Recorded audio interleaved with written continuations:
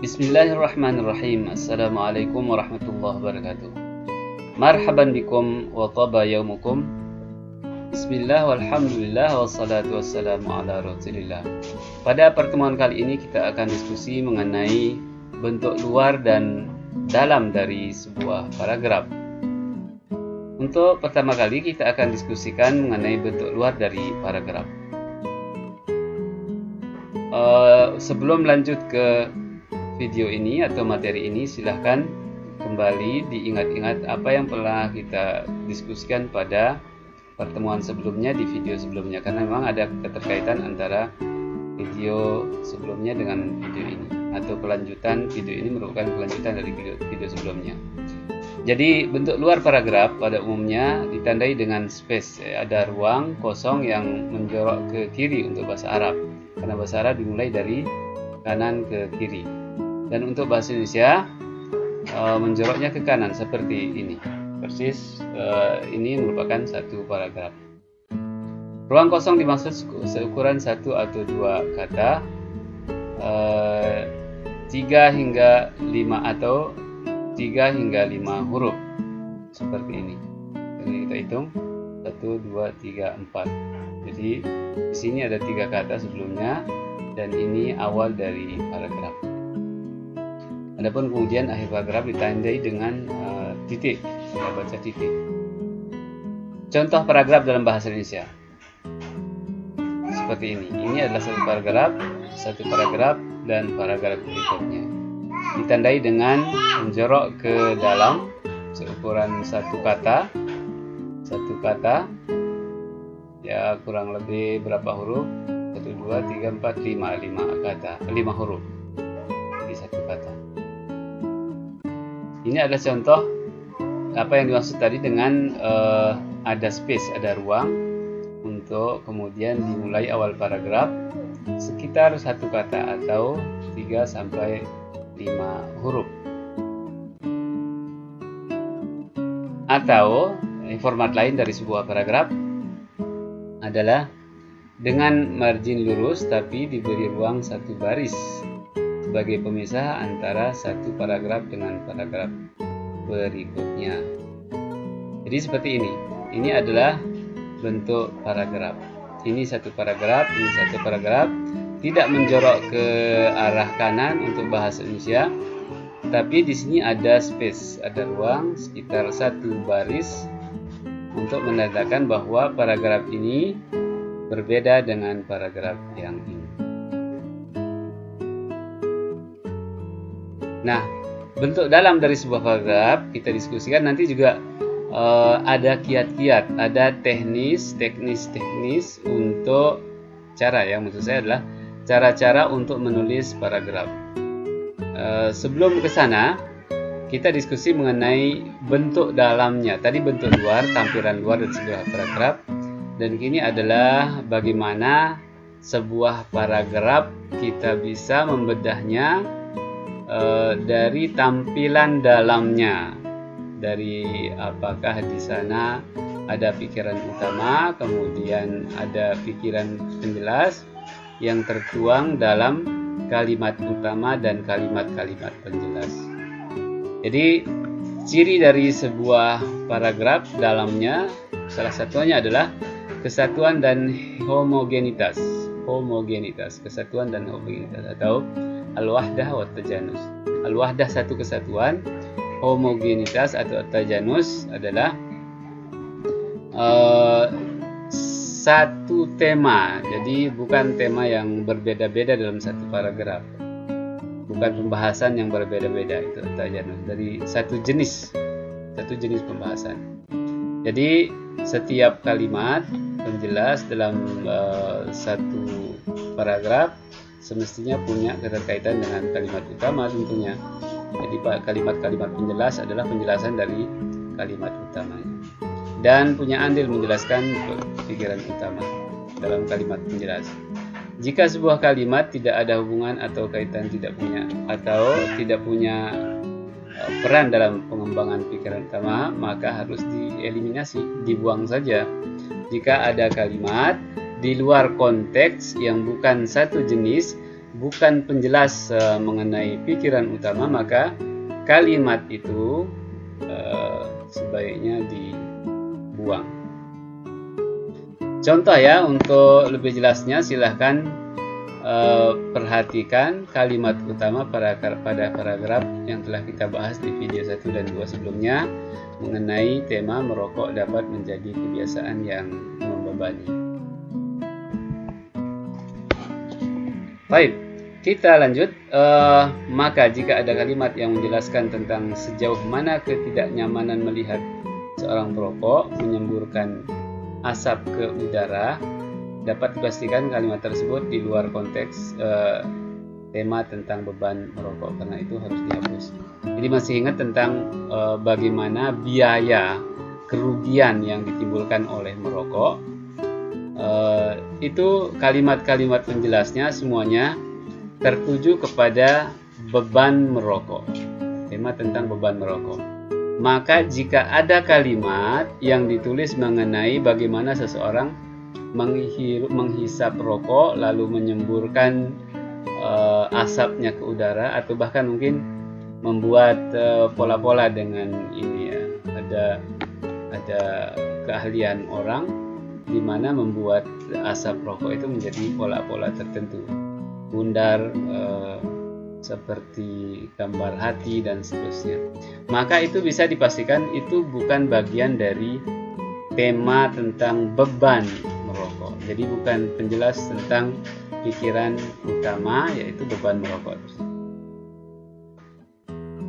Itu dibuang jika ada hal seperti itu.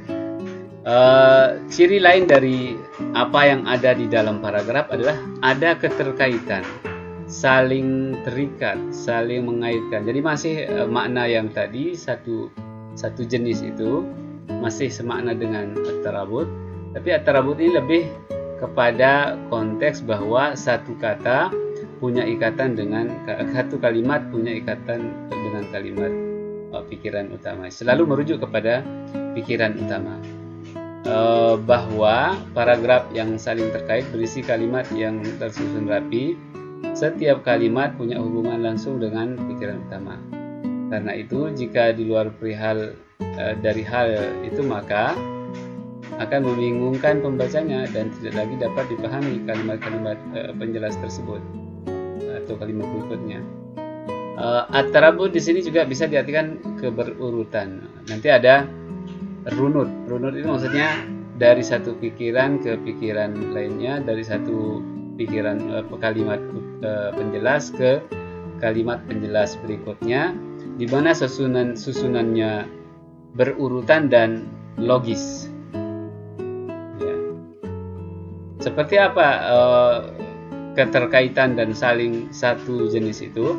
Mari kita lihat pada paragraf berikut yang dalam bahasa Arab. Saya akan berusaha untuk menerjemahkannya. Ihtamal khulafa'u wal ulama'ul muslimun ihtimaman jiddiyan bidirasatil ajsam al-barakiyah. Para khalifah pemimpin Islam dan para ulama muslim, intelektual muslim, begitu perhatian atau sangat perhatian terhadap kajian terhadap benda-benda langit. Wa tatabbu'i harakatiha, mengikuti gerakannya. Wa awqati zuhuriha, kapan waktu muncul dan tenggelamnya. Wa amakiniha, tempat munculnya. Wattaghayyuri fi darajati lama'aniha, dan derajat perubahan sinar, maksudnya dari terang kemudian redup, bahkan nyaris tak terlihat, lalu kembali terang benderang. Itu darajat lama'aniha, lam'ati. Wa la'alla min madahiri hadzal ihtimam, dari bentuk perhatian tersebut adalah annal khalifata al-ma'mun, khalifah ma'mun, bana marsadan, tempat beliau membangun laboratorium untuk ini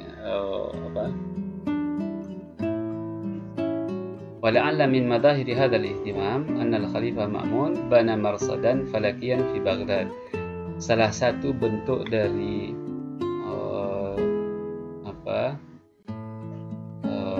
apa yang dilakukan, perhatian yang dilakukan oleh para khalifah muslim adalah apa yang dibangun oleh Khalifah Ma'mun ya di Baghdad, laboratorium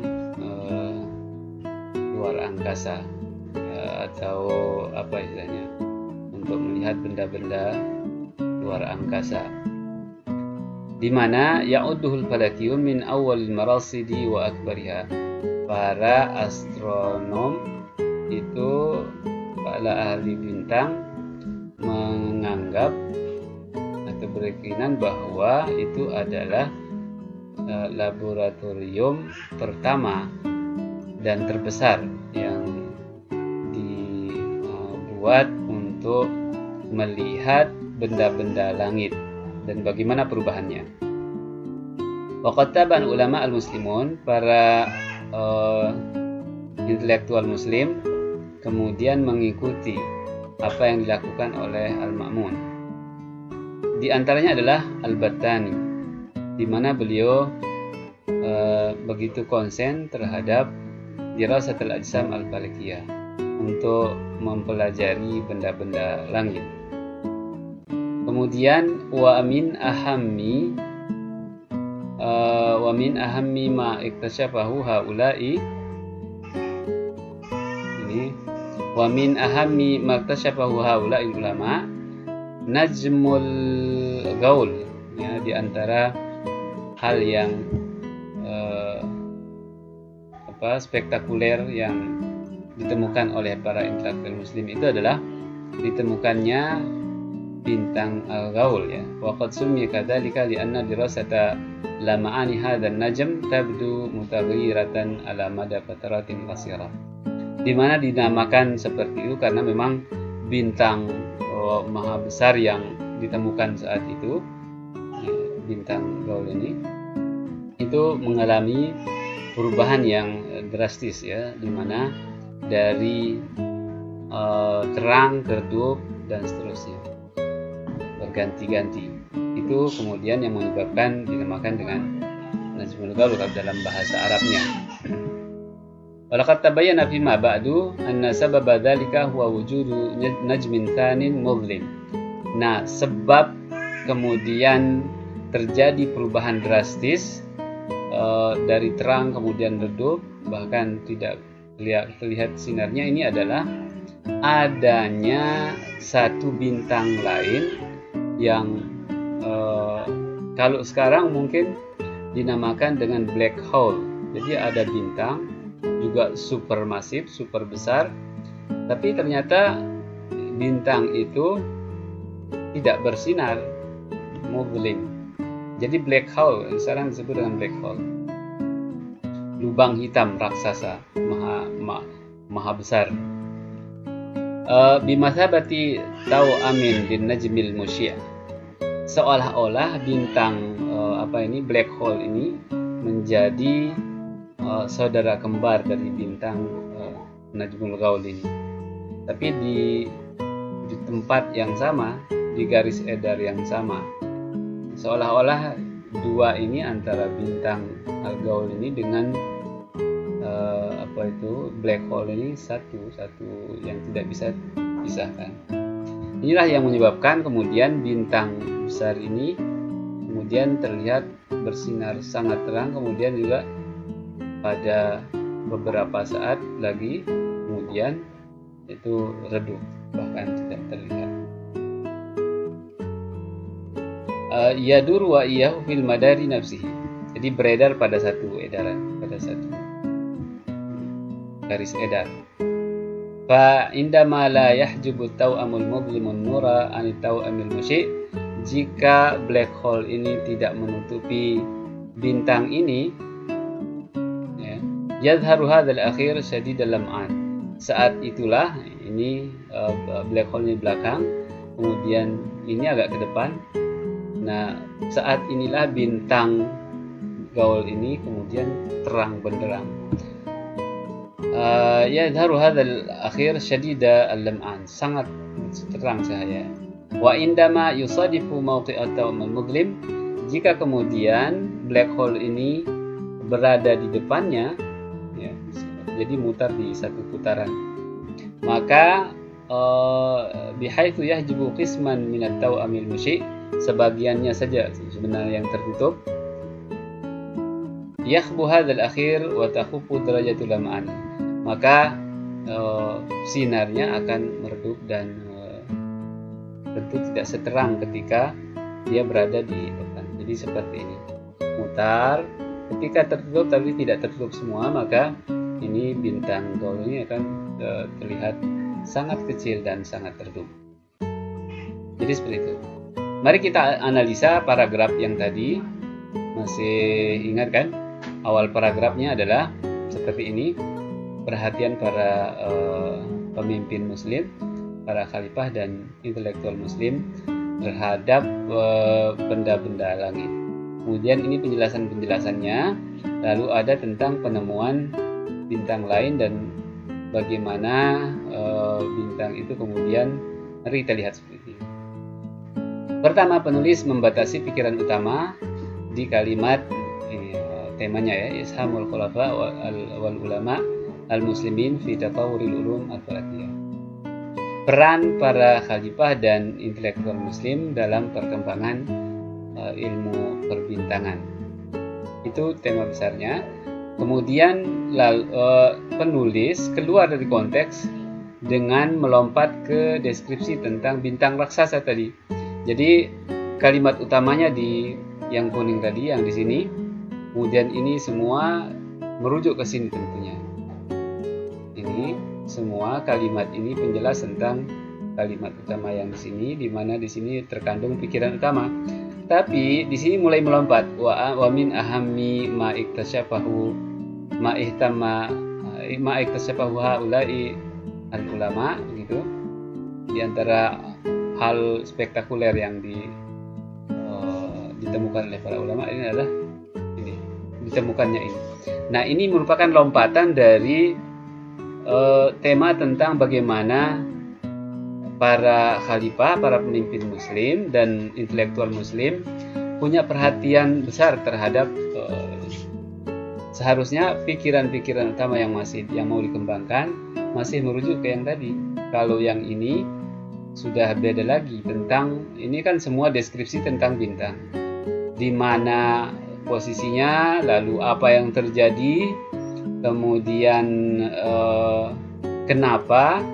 Nah, ini hasil analisa kita terhadap paragraf tersebut, melompat ke deskripsi tentang bintang raksasa, ya, yang black hole dan bintang besar.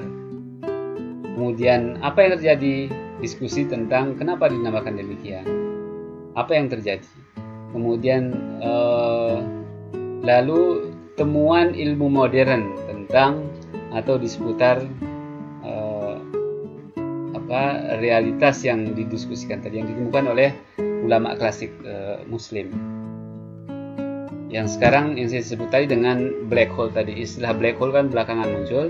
Nah, itu merupakan bagian dari penemuan modern. Itu sudah melompat jauh ke apa kaitannya modern, penemuan modern, kemudian bagaimana bintang yang dua itu seolah-olah kembar, itu tidak ada kaitan langsung, bukan penjelas dari bagaimana para pemimpin dan intelektual muslim punya perhatian besar terhadap benda-benda langit. Jadi seperti itu. Ya, pembaca merasa kebingungan menangkap penjelasan yang terakhir, ya, pada bagian kedua dari paragraf yang ini. Dan kebingungan memahami paragraf. Kemudian apakah paragraf tadi punya pengaruh, punya pemberi? Kemudian apakah paragraf tersebut memberikan gambaran jelas, punya pengaruh terhadap pembacanya, terhadap apa yang Anda baca, yang Anda dengar? Itu iya atau tidak, itu dilihat dari bagaimana paragraf tersebut punya penjelas, kalimat-kalimat penjelas yang melompat dari satu penjelasan ke penjelasan yang berbeda tentang dari tema yang didiskusikan. Kemudian bentuk lain dari paragraf ya, yang tadi pertama tentang al-wahdah, satu kesatuan, tajanus, hegemonitas, homogenitas, satu jenis, kemudian at-tarabut, saling keterkaitan antara satu kalimat dengan kalimatnya dalam satu paragraf tersebut. Kemudian yang saya kemukakan sebelumnya adalah saling berurutan dan logis. Nah, selain homogenitas dan keterkaitan, paragraf juga mesti runut, saling berurutan, satu depan, kemudian yang di tengah, kemudian berikutnya sampai yang terakhir. Artinya dalam paragraf ada pergerakan yang sistematis dan logis yang memungkinkan pembaca berpindah dengan tenang dan mudah dari satu kalimat ke kalimat berikutnya. Tidak dibawa melompat-lompat dan pikiran-pikiran yang tidak terkonek, tersambung. Termasuk juga penggunaan tanda baca ya, titik, koma, tanda seru, tanda tanya, dan seterusnya. Itu juga mempengaruhi